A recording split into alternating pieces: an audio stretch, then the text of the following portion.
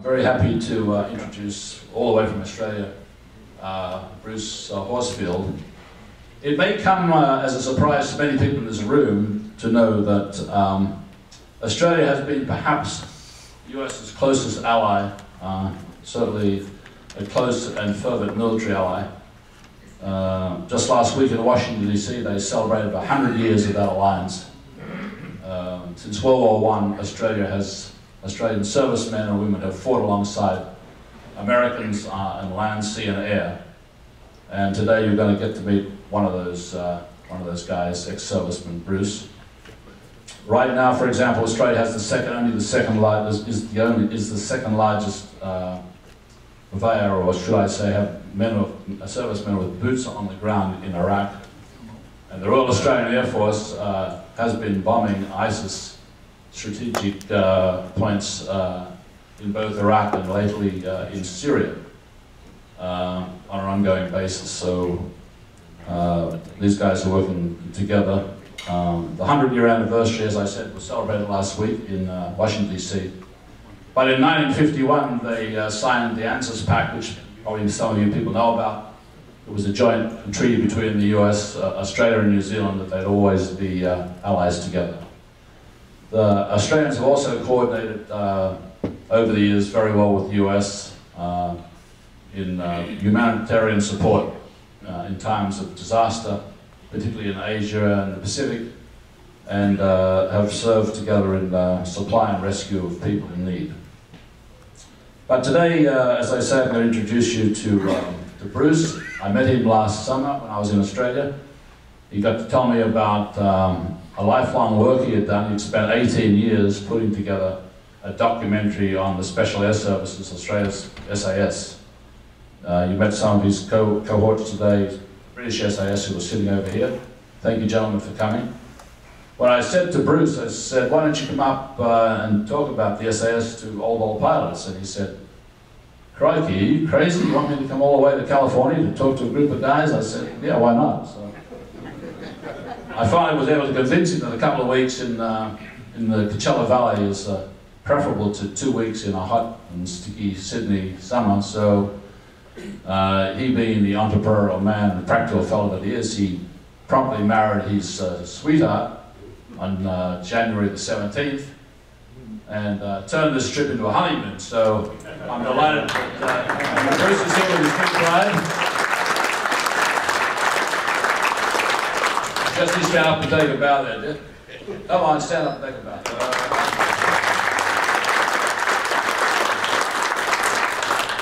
Ladies and gentlemen, this is Jesse Horsfield, the new missus. Anyhow, a little bit about Bruce's background. Bruce is an educator and documentary filmmaker. He prides himself on a huge amount of time that he spends in painstakingly looking at and researching his military projects. He wanted me to tell you that his TV series have been vetted by the Australian Special Operations Committee for accuracy and for security. He's a man with a great eye for detail. Bruce was born in Sydney and educated at Sydney University, attaining further degrees in New England and later his PhD at Exeter University in England. He joined the 1 Commando Regiment in 1958 and later took up recreational skydiving.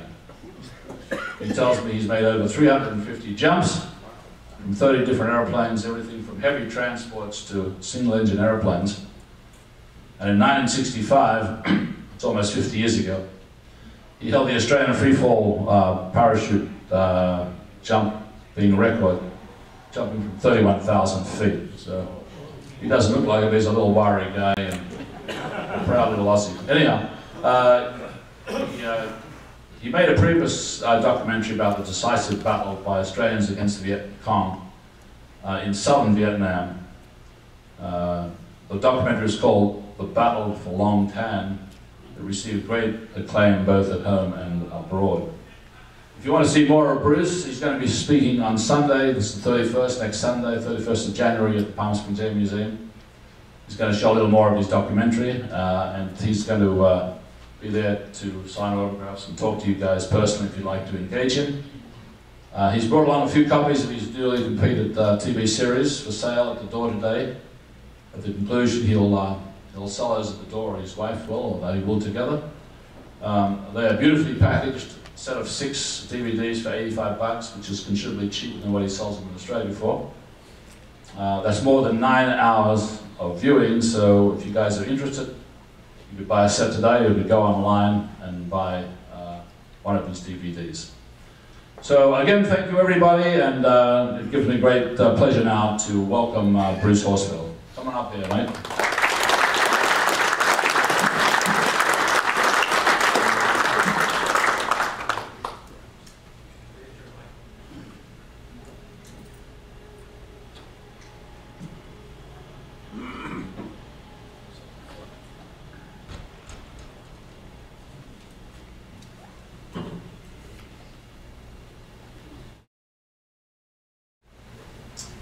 Testing, testing.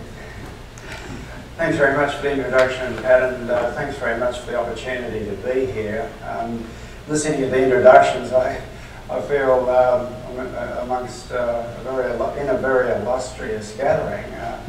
A lot of those aeroplanes that you guys have flown are stuff of legend, aren't they? So it's great to be here. And Pat, thanks very much for making the whole thing possible. I've been enjoying we have been enjoying Pat and Debbie's hospitality here in the Valley, and what a wonderful experience has been so far. Well, look, without any more ado, I'd like to slip into what will be a talk with slides and a bit of video, anchored on the documentary series I've made, the Australian SAS, The Untold History. And to kick it off, I'd just like to show you how each of the 11 episodes begins. So with the DVD, I'll just play you the title sequence, and it'll give you a kind of introduction to where I'm at today.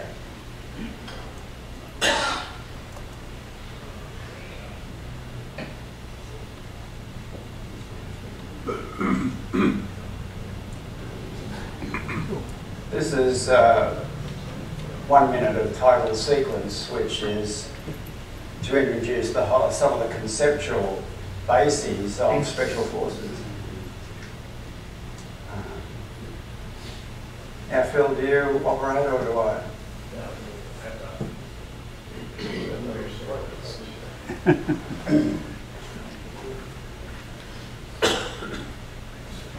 Too smart.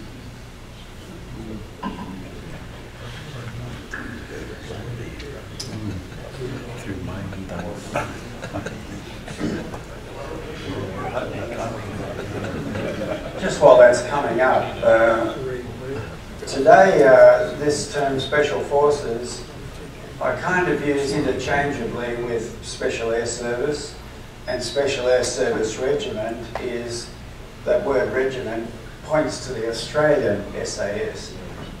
Many countries have something like that, and we've got 21 SAS and 22 SAS from Britain represented today, as you know. So Special Forces is the idea of Special Forces troops. Anyway, here's the introduction. This is how each episode starts. Got audio?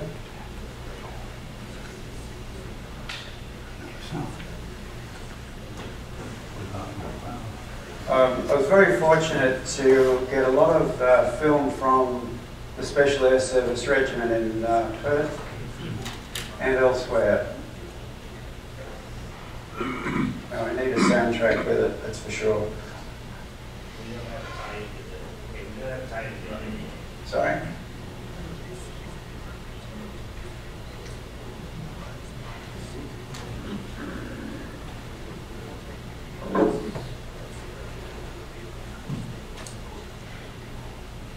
Formed SAS from the ugly duckling of the Australian Army into pride of place as Australia's force of first choice. Yeah, this is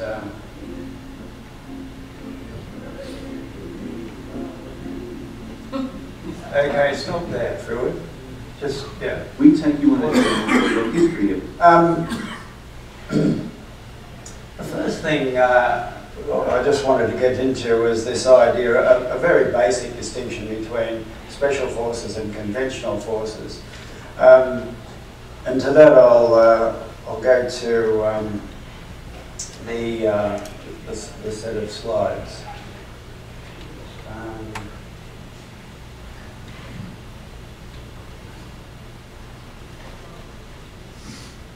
Have I got the slide advancer or a beautiful?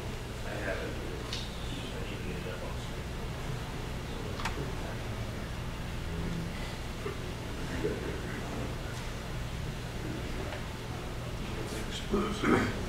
Continue just while that's coming up. I drew a distinction between special forces and conventional forces, and that's a classic distinction. Traditionally, all oh, great, thanks. Okay, away we go. You can say a lot about each one, but just to make some crude basic distinctions, the special forces do the jobs that regular units are not trained to do. Here's 173rd Airborne, which we regard as conventional, wouldn't we, on parade. And by contrast, it's a numerical thing. We've got the idea of small teams, and this happens to be Australian SAS about to do a job in Afghanistan. You can see the fewness of numbers. So on to theme two. What sort of things do special forces troops do? Well, it'll be not news to many of you what they do, but what we've got here is a picture of the British SAS, 22 SAS in Iraq. So what do they do? Well, I then thought it would be very useful to go to Lawrence of Arabia as the archetypal special forces or SAS type of soldier, because if you bear in mind that he had an interest in the Middle East as a scholar, he taught himself Arabic, he understood and acclaimed himself with the culture, the geography, the history, the politics, and because he had all of that cultural and knowledge and the language, he was able to become a very effective political and strategic advisor for British interests in the Middle East. Now, he was just one guy, so we're talking about the enormous impact of fewness of numbers. And that's the kind of principle we're talking about with special forces today, SAS. Self-explanatory. That's Afghanistan. We think, in this series, one works pretty much against the media stereotypes of the special forces. We get these guys that are built, like Tarzan and carry sexy weapons and do all sorts of UBU things. But where the SAS is concerned in Australia, that has not been the case at all, and I'll come back to that idea. Special forces can take ground, but generally not hold it for very long without conventional forces coming in. So they're not going to capture a lot of territory. And especially in the case of the Australian SAS, they fight only when they really have to, when they've been caught or something, got to fight their way out. But I have to say this, that although they avoid a fight, when they do fight, they're absolutely ferocious. It's really, really, you come up against a small SAS team, they're usually heavily armed, heavy weapons, lots of it, and they are accurate. They seem to be very accurate when they aim a weapon. That's been common throughout my research. And in Australia, the number one thing is strategic reconnaissance. strategic's the key word there, because strategic means you can affect policy at the highest level with your intelligence. You can change the whole structure and meaning of the battle space, and it's a big time word. I've also wanted to put this in. This was a demonstration in East Timor in 1999 or thereabouts, when there was that trouble separating from Indonesia. And this is the kind of territory, the kind of environment that SAS is trained to operate in with people.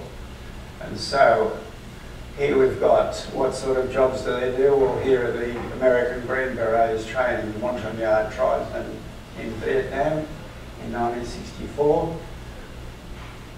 Of course, counter-terrorism and counter-hijacking. Hostage rescue, the most electrifying one of all, I guess, for my ears, the 1980 lifting of the Iranian siege by British 22 SAS, which is the stuff of legend. Australians that work out to sea. Here we've got close personal protection. Now, you can see an Australian SAS guy here, and he's here somewhere. I'm at the wrong angle. Just in here somewhere there's another guy like him. And they're protecting the guy who is now our Governor General, Peter Cosgrove.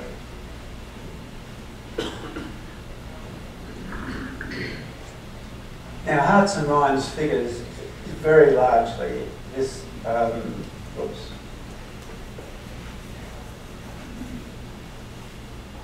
this toy aeroplane, kids are in trance and so on. This isn't just PR, this isn't just keeping the locals happy. Hearts and Minds is a major special forces tool, and in most special forces thinking, from what I gather, that's more important than fighting, if you can get the people on your side. So we'll come back to that once or twice as well. Again, this is the kind of environment that the special forces need to be comfortable with and make sure they are. And here are women on their way to market. Next theme is insertion, getting your special forces group into the area they need to operate. So you can drop them off, they can walk in, and you can see here, looks like quite a walk. Looks a bit to me like Palm Valley, actually. Australians in their famous six-wheel Land Rovers, penetrating, going in by canoe from out at sea. This was, I love this photograph because it's one of the courses I did in one commando, using a British submarine and the same kayaks, the clever German canoes, launched from the torpedo loading hatch and then paddling down. So there's that. The insertion, of course, high altitude low opening and high altitude high opening, where your parachute's virtually a glider, you can go a long way. Insertion by helicopter, Afghanistan. Now, other countries have special forces, just slip this in. It's not just that the major Western powers have SAS and special forces. So I just went through Google and made a selection, and interesting to come up with India. Of course, we've got the US Navy SEALs, Delta Force, the Green Berets, US Army Rangers, and the Australian SAS Regiment in Afghanistan. I like this picture for my purposes in the presentation because it goes in the direction of low technology, and Australian SAS likes to work across the whole high technology, low technology spectrum. So it's not entirely dependent at any one point on either source. And of course the Australian Commando Regiment, my old people. I didn't know the Irish had commandos. Here they are in East Timor. The Dutch Special Forces in Afghanistan, French Commando Marine, Peruvian Special Forces, terrifying lot, and Russian Spetsnaz, of course, much feared by the NATO people for stay behind. This is really quite something, isn't it? Here's a guy doing a somersault. In the middle of the somersault, he's got to throw his axe into this guy's head. You know, it reminds me of the great circus tradition of much of Eastern Europe, you know? Anyway, good fun. And of course, Indonesian Kopassus, Australian SAS and Kopassus danced a very, very fine dance in East Timor in 1999-2000. Now we come to selection. Now I've put a bit of time and effort into selection because unless you select the right people, you don't get the missions done well, and also the corporate profile goes down the gurgler. So the point there is that selection for Special Forces is crucial to mission success, and then I've said that selection for Special Forces is really as old as warfare itself. Now some of you may know this story that I'm about to go through. From the book of Judges in the Old Testament. Do you know this one? Gideon called for volunteers to fight the huge Midianite and Amalekite army, whose camels were too numerous to count, a big force. And Gideon's people, 32,000 men stepped forward. Gideon said to the 32,000, anyone who is afraid or timid, you can go home. If you don't like to fight, you can just go home. And 22,000 went home.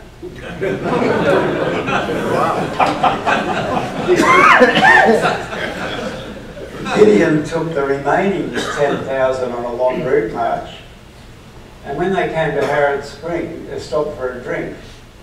Gideon had a good close look at them drinking. Now, what do you see here?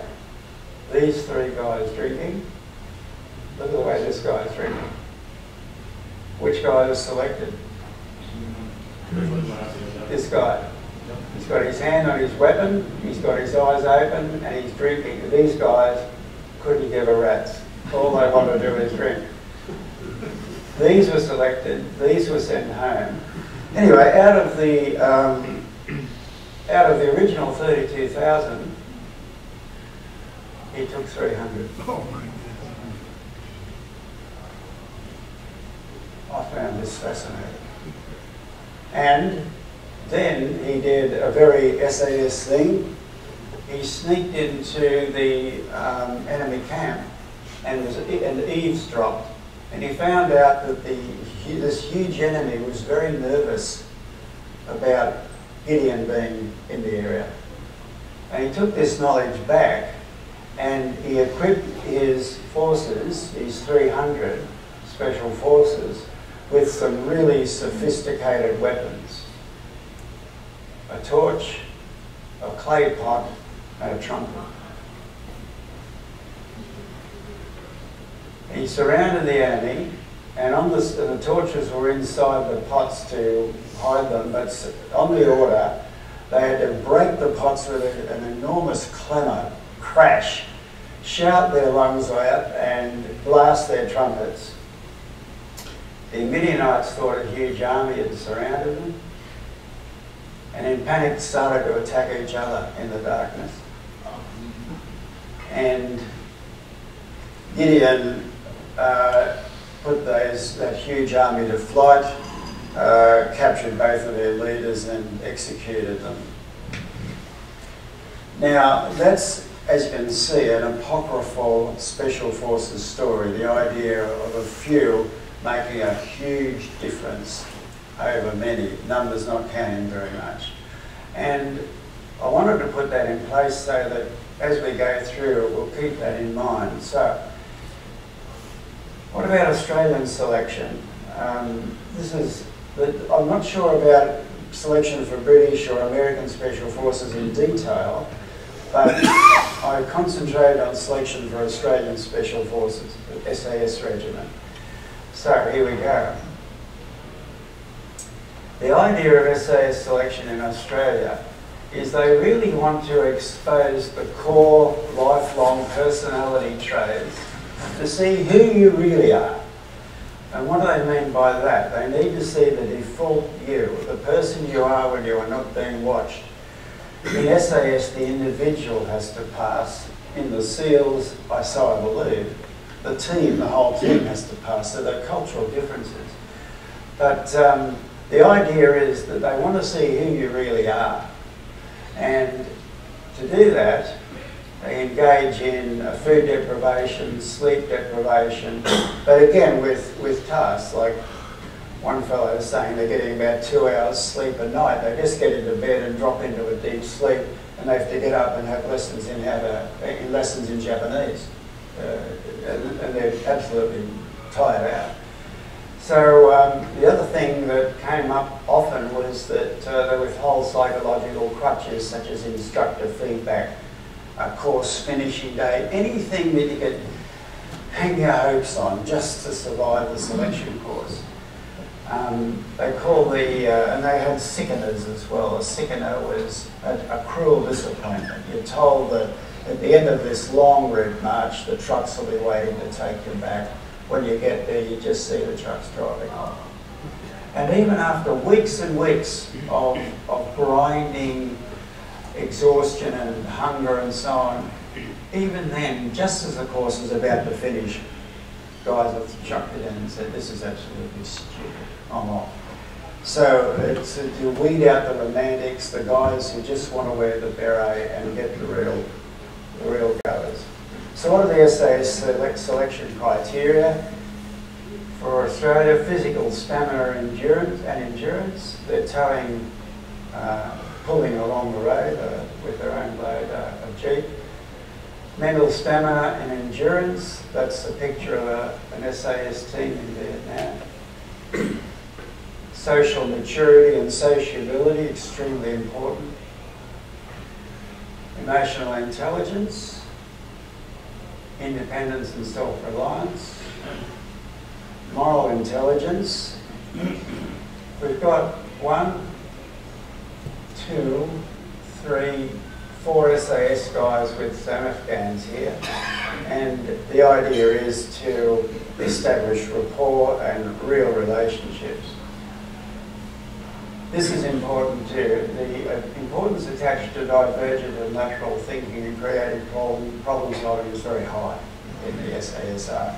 Why? Because we're always short of money, and we don't have the sophisticated equipment, and often ideas are the saver.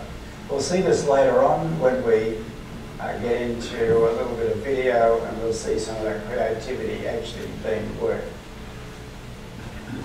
Now, candidates are expected to have a good share of the attributes we've just looked at, but there is one rigid criterion of selection that all candidates must pass. It doesn't matter whether you're Superman, Spider-Man, and Batman all combined. You can be the hot shot, but if you don't have this one trait, you'll never get accepted by SAS.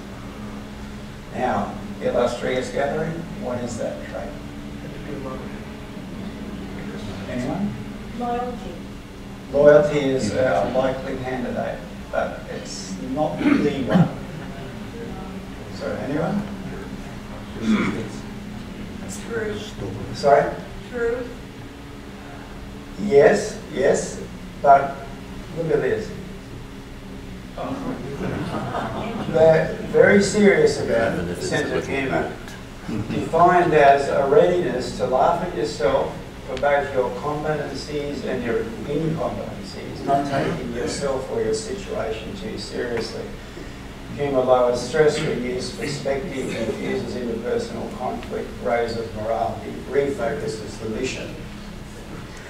This is serious stuff, sense of humour. No matter how chewed, exhausted or famished you are in SAS, they expect a smile. And I think I can see a few smiles there in that frigid Afghan winter. Now we talk about how the Australian SAS began, and there's that generic badge of the SAS. Some scholars say this is the sword of Damocles, others it's King Arthur's sword. My research said it's Excalibur, King Arthur's sword with flames. And that seems to be what the consensus is.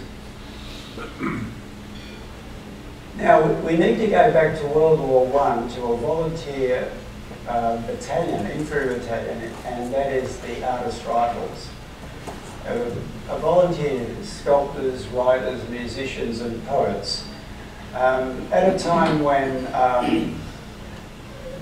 the volunteer units were much more common. Does anyone recognise this guy? Have you heard of Wilfred Owen, a World War I poet? He was killed during World War I. The Artist Rifles volunteers. Now this picture I particularly wanted to look at because if we talk about a sense of humour, as we did a moment ago, and look at these guys. Sculptors, painters, artists. They're obviously in a pretty good mood, wouldn't you say? This sense of humour seems to be playing through that. You know, this guy is an Artist Rifle soldier. You recognise him? You heard of Sir Noel Coward? Yeah, that's him, young Sir Noel Coward. You know this guy? He became very famous in World War II. I think the aeroplane gives it away. The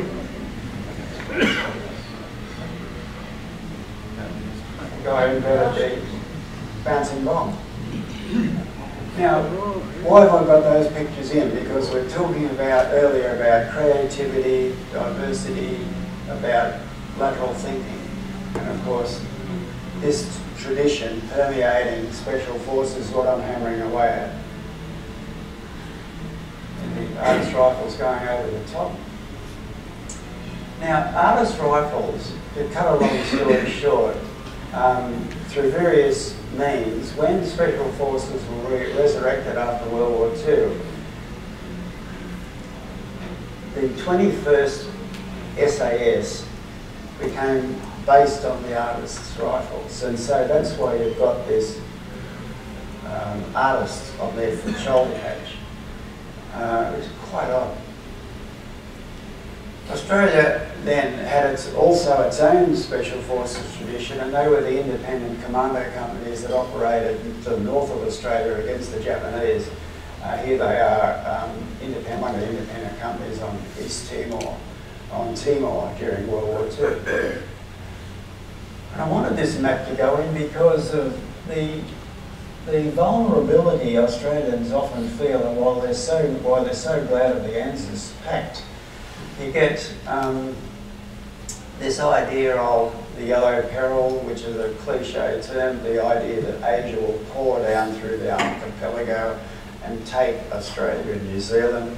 This map is an Australian map showing the possible targets in Australia and the sort of aircraft from the north that could do us down. And that represents some of the Australian fear that goes on decade after decade. Now to go back to the 21st artists, 21st SAS, they were sent to the Korean War, but on their way, the Korean War ended, as I understand it, and so they went to Malaya for the communist terrorist emergency. And then from them, the SAS Malayan Scouts were formed, and the 22 SAS were formed. And then from that, Australia, after some lobbying, Australia brought in an SAS. Okay. Their first action was Borneo during the confrontation against Indonesia with the naval patrols across the border. Deniable meant you couldn't take dog tags, you had to bring your excrement back across the border. It was quite hush-hush at the time. Then Vietnam came straight away after that. And in Vietnam, the SAS really did come into its own. At the start of its commitment to to Vietnam, no one knew how to use it, and that was a problem all the way along. What do you do with an SAS team? How do you train them? What do they do? This was the way things were. When they got to Vietnam, they wanted to shape them out and spread them out amongst the infantry, but they fought hard and they ended up going out on patrol into the Badlands. And this was the sort of enemy that they had, a very capable, very hardy, very well-equipped enemy. But although they regarded them as invincible, they made some mistakes. The Viet Cong, so I was told, would use the jungle tracks, and the SAS would ambush them. And after a little while, they come back and you keep using the tracks, and you get ambushed again. You know, they had that sort of vulnerability. But where the SAS really got to them, all guerrilla forces require a sanctuary, don't they? The Taliban have the Pakistani Badlands. The Viet Cong had their deep jungle. What the SAS teams did in Vietnam, Australians did, was they penetrated the jungle sanctuaries and made them places of fear instead of places of rest and recreation and what have you. And they did it very successfully. I met many SAS veterans of Vietnam who actually told me about camping inside the Viet Cong camp. The Viet Cong jungle camp, and they'd go in and they'd be inside the camp. So we're often so close you could just reach out and tap the Viet Cong on the shoulder. I was trying to imagine this. It sounded absolutely incredible, but I've met so many guys with so many stories about that's what we did. They obviously knew how to camouflage themselves. There's that famous story of SAS by a track and the Viet Cong patrol come along and one of the Viet Cong relieves himself, urinates on the Australian, lying there, doesn't realise he's there. And the guy said afterwards, capitalist urine and communist urine taste the same. This sort of camouflage story. Anyway, I like this yarn too. They had this rifle, the SLR, and because they were so small, the teams, they had to be very careful where they found themselves. And so what they did here, a lot of them, is they cut off the barrel, a flash eliminator. They'd shorten the return spring, shorten that, file down the change lever to automatic so that when you fired, instead of it being a repeating rifle, it could be a machine gun with a huge muzzle flash firing at a slower rate, but it sounded for all the world like a heavy weapon and not a rifle. And when they bumped into the Viet Cong, they let fly with these things. The Viet Cong would prop and think they'd run into a heavy weapons company. And while they were propped, the SAS would tippy-toe away and get away from the danger zone because they couldn't take on big forces. So this kind of trickery was quite common. Also this psychological warfare, going to the deep jungle sanctuaries or into their camps. The Viet Cong were very superstitious about the ace of spades. Just pin it on the tree in the middle of their camp and tippy-toe away. Give them the heebie-jeebies. Or another trick they had, just find the Viet Cong camp and put a flare, timed flare, it's set to go off at dawn. At dawn, what's happening? A phantom's making its run, on that flare, and before the Viet Cong know it, they've been hit. This sort of thing was very much special forces, tricks of the trade. You cannot mention the SAS in Vietnam without the 9th Squadron, Royal Australian Air Force. They flew the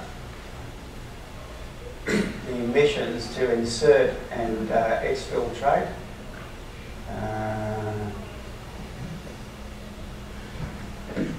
And so often they pulled SAS teams out of hot water. Hot extractions were extractions under fire. So many times that it's quite obvious that if the Air Force hadn't been working so closely with the SAS operations in Vietnam would have been curtailed very soon after they began. As soon as 1 or 2 people were killed, that's what would have happened. And the stories of them using their rotors as a lawnmower to go down through the jungle canopy and pick these guys up, it's just an example of what was going on. Now, the other thing that's astonishing about Vietnam, just before we move on, is that after 6 years of operating so closely with the Viet Cong, the SAS had not lost one man in enemy action, not one man. They lost 2 that they accidentally killed of their own, who'd gone out and come back into the patrol area in the wrong direction. One guy who fell off the rope during a hot extraction, but Viet Cong had a price on their heads, but it's never collected. So we move on to, just jumping forward now, there was a long peace for the Australian SAS after Vietnam. 30 years peace, and by that time I think everyone had forgotten there was an SAS. Then when 9/11 came along, Australia jumped straight in, wanted to be part of it, try and do something about it. Now, asymmetric warfare, which is this era now, it's a heart and minds battle for ideology, not for assets. It's not really a conventional war thing, asymmetric warfare. It's a different animal. And of course, 9/11 aroused ire against Osama bin Laden, and the idea was to get hold of this guy and do something dangerous to him. The Americans could not invade Afghanistan and catch this guy quickly. The generals told Bush it would take 6 months to mount an invasion of Afghanistan. He said, I want something now. So the CIA said, well, we've got contacts in the Northern Alliance, the anti-Taliban forces. So they put in Green Berets, and whereas the US Air Force had been flying missions with nothing to bomb, they had no targets. Once they put the Green Berets in with the Afghan warlords, they cleaned up the Taliban in 6 weeks.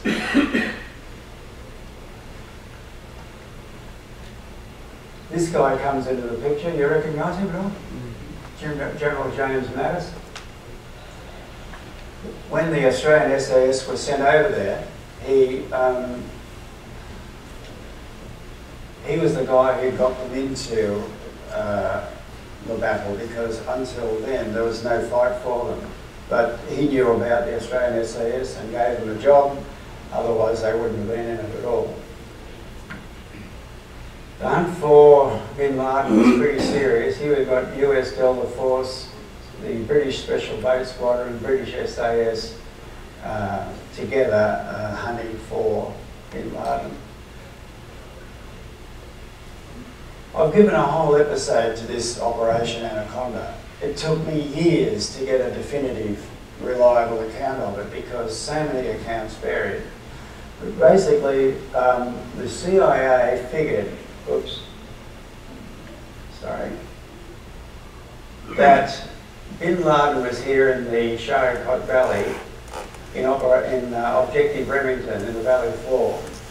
And they figured that if they made things hot for him, he would try to escape through these rat lines. So the idea was to put special forces ambushes in the rat lines frighten bin Laden and his group and either kill him or capture him. And so the SAS got involved in that, our Australian SAS and other special forces. But it was mainly seen as a conventional thing, 101st Airborne and the 10th Mountain Division. The SAS wouldn't be in it. They said, no, we don't like, your information's not reliable enough. All your information is from aerial surveillance. We're not joining you. So the Americans very shrewdly said to the SAS, well, if you don't like our intelligence, why don't you go and have a look for yourself? And so they did. And they went in on foot, and they found a lot of stuff there. And the Americans changed the plan, brought in the SAS. And the plan then was, oops, wrong button. The plan then was to land the 101st Airborne there, 10th Mountain there, have the SAS on the finger, that's the finger, as a cut-off party. The Afghan army would come down from the north, they'd go there, and you'd have this surrounded. It all went kablooey on the first day. The CIA warned them that there were forces on the top here, but they still landed on the bottom and got the daylight shot out of them. Let's do a time check, Pat. Yeah, we're running tight on time now. Say again? We're running very tight on time. Okay. Well, I've given ever so 10 to that, but what basically they're after bin Laden and his foreign recruiter, Jalal ibn Haqqani, 101st Airborne, 10th Mountain, the battle plan I've given you. This guy, Frank Brick, 10th Mountain, was a hero. While the bullets were flying, he just walked along, round to his men, regardless of the bullets, ignored them, and he survived, etc. The Battle of Roberts Ridge, which some of you may have heard about. Now, this is where the action focuses. This is what took so long to get the story. This is an SAS team with an American JTAC, James Hotelling. They found themselves on the finger. They found themselves just there. They could see the whole valley. And they started calling in airstrikes. And they saved the Rangers and SEALs on Takagar, and they started to bring the battle in on all of the fortified positions of the Taliban. Then they stayed there for about 12 days, bringing these people, the gunships and the ground attack. That story, I've had to rush through, but it's really a fantastic story of battle. Okay, I'm going to rush this now. We're moving to the invasion of Iraq, and these are the British, American and Australian Special Forces poised for the invasion of Iraq. They had important jobs to do, especially stopping the Scuds from going into Israel, because if the Israelites were shelled, all hell would break loose, the Middle East would go up in flames.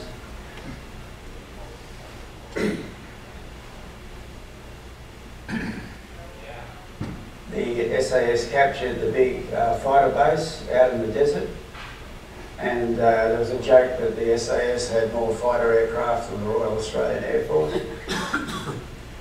The commandos backed them up by holding ground, and in the bit of video I want to show, this lateral thinking thing comes up again with the use of an aeroplane to break the sound barrier to startling effect of people on the ground. Then they go back to Afghanistan again in the later period, and we come to Islamic State terror, which is a period that hasn't as yet involved our SAS very much. And this idea of a caliphate. And I've quoted David Kilcullen here in his advisory. He thinks that ISIS really is a conventional warfare matter, not a special forces thing, because of the way they're fighting. Could I just finish now with 5 minutes of DVD from the series, just to show you the sort of thing that I've been rushing through. Sorry I took so long. Just from where we were is what we're doing.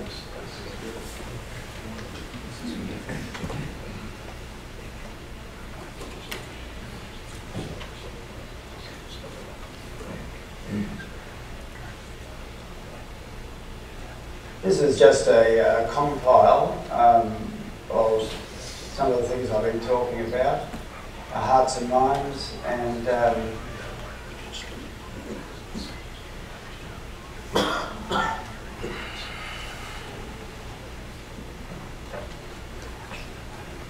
yeah, Pat and I often agreed that if technology was going to let you down at any time, it would let you down when you most needed it.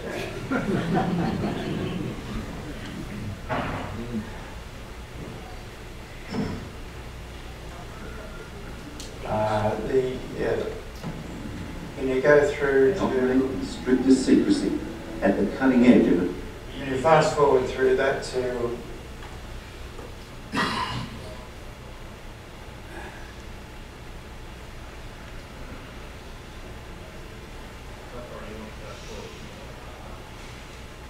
about there.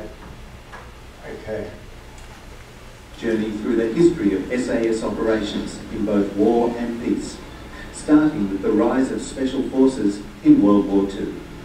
We penetrate the philosophy of the fearful SAS selection course and follow SAS into the savage jungles of Borneo and Vietnam. In response to the rise of global terrorism and asymmetric warfare, we'll see SAS reinvent itself as Australia's crack counter-terrorist force. Its versatility flourishes in third world operations in Timor and Africa. It weathers the Black Hawk disaster and the Tampa crisis. In the recent operations in Iraq and Afghanistan, SAS has excelled itself.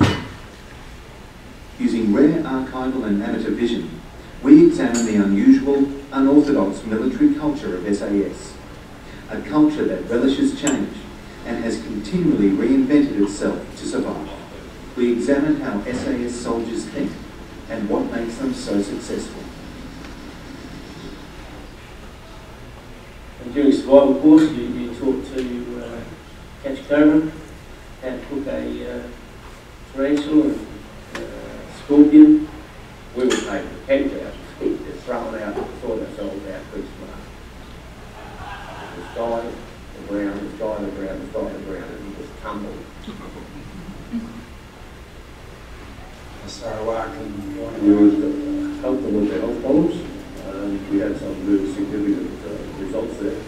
Perhaps helped the children try and do something about the hygiene of the village, which was pretty ghastly. We were not afraid of the American GIs, Australian infantry or South Vietnamese troops, but we hated the Australian SAS Rangers because they made comrades disappear very suddenly. People need to remember that the 1970s was a period of wash for terrorism. The regular guards, the PLA,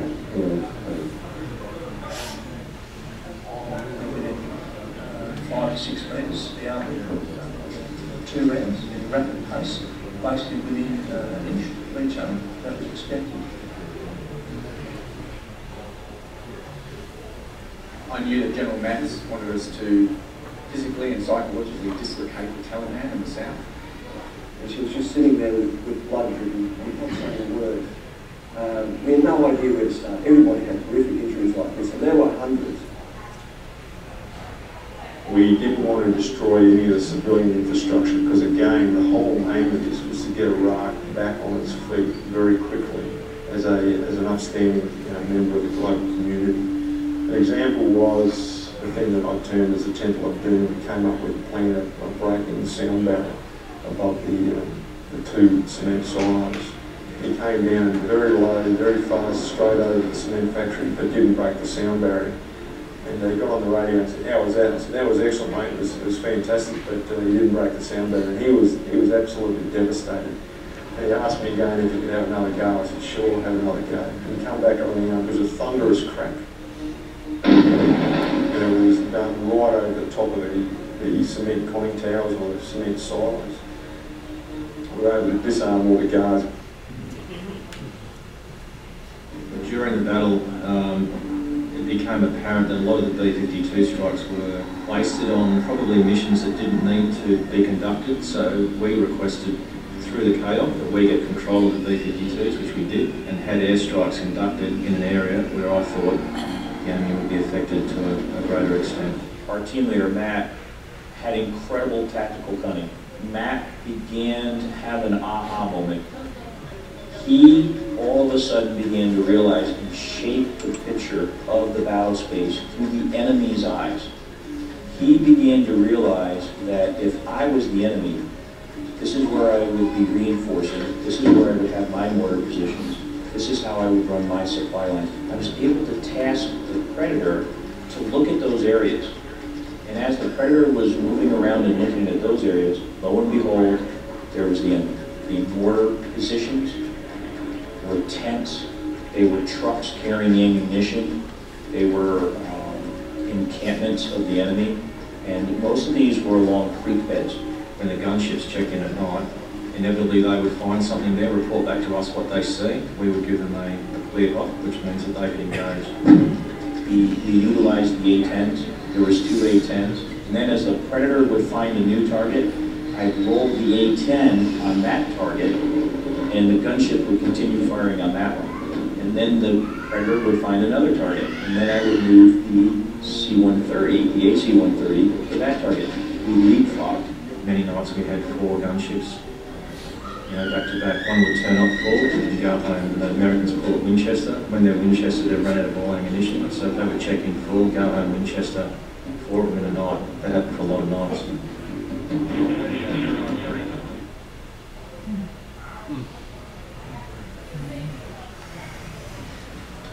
That's it. Sorry, I went over time, but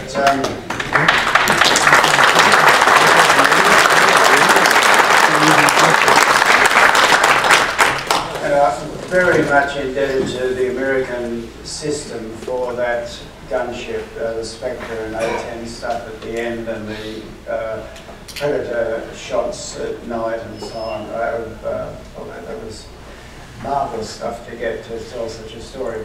Thank you very much for your attention.